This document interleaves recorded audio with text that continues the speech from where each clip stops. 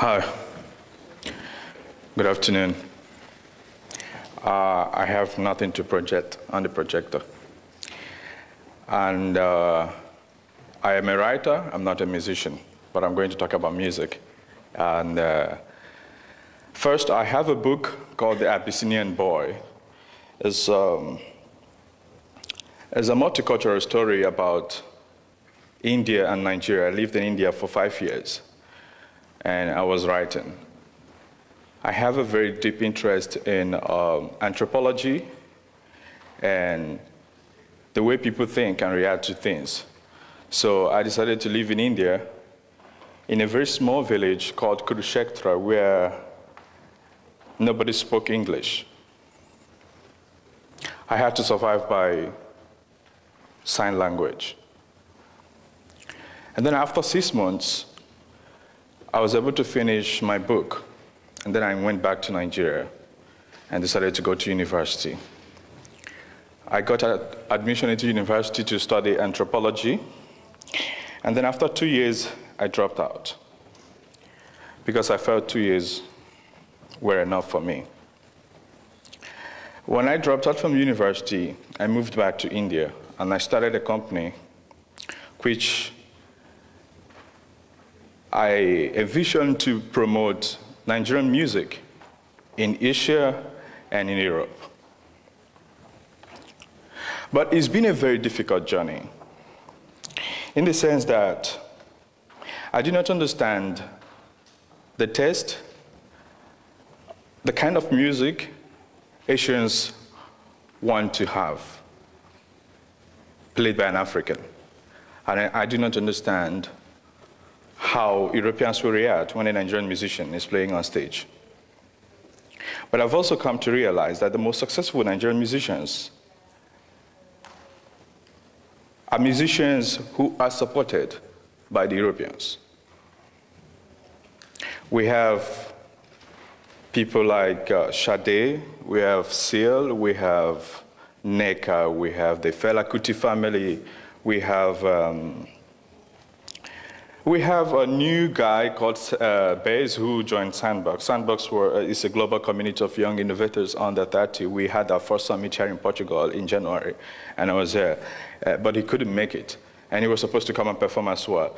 He just got signed to Universal Music Publishing, and he's like one of the best voices we have in the industry. But the problem is, there is a bureaucratic rule which tries to demoralize Nigerian artists and musicians from coming to Europe, which is the embassies. They do not believe you that you're going to promote your art in Europe. They do not think it's necessary. They think you should get stuck in your country. But the essence of opening borders in Europe, where you have a Schengen territory, is to let people have a borderless society where they can actually sell whatever thing they have. Now, what happens to the African who has a very large audience in Africa, but the audience is this kind of audience who wants you to come and perform free? When a show promoter in Nigeria organizes a show, he starts getting phone calls from his family members for free passes and tickets. And his friends will always call him for free passes as well. So he has 12 tickets, he gives out 11 free, and he has 1 ticket to sell. And if you do not do it, you get ostracized by your family. The problem is not about economy, it's about the mentality. Yes, the most successful African or Nigerian musicians live in Europe or come here often. Not because we don't have a large audience in Africa, but because we do not appreciate art there. We feel art is for free. And so, if you're a writer, you have to publish your book and distribute copies free. If you're a musician, you have to do your music and go for concerts free. Now, what I'm asking for and why I'm doing all the trips I've been doing around Europe is to have collaborations with people who can come and promote the talents we have in Nigeria because we have a huge talent. And the problem is not about how much more we are appreciated in Europe, but how we can get these talents displayed on a global scale, on a global stage that will definitely bring the stars out of them. Right now, we also have a problem of structure where I come from. It is demeaning, yes, but there is no structure because the musician is his own manager, is his own publicist, is his own everything. He has no agent, and nothing works for him. He gets depressed. He needs to find a job. His family gets frustrated, and they start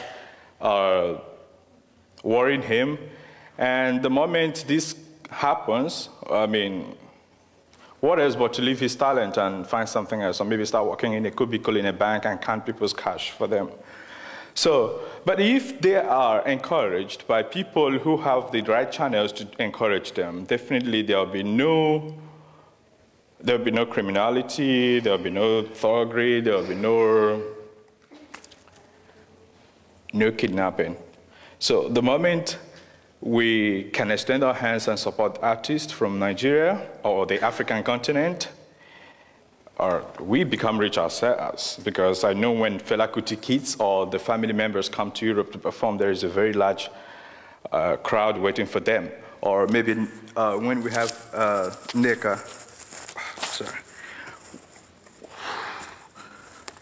when we have Onyeka performing around Europe, there's a degree of tension with her fans in Europe, which Jorge Fidago, who happens to be a very top Portuguese actor, is also a fan of Onyeka, and I found that very amusing.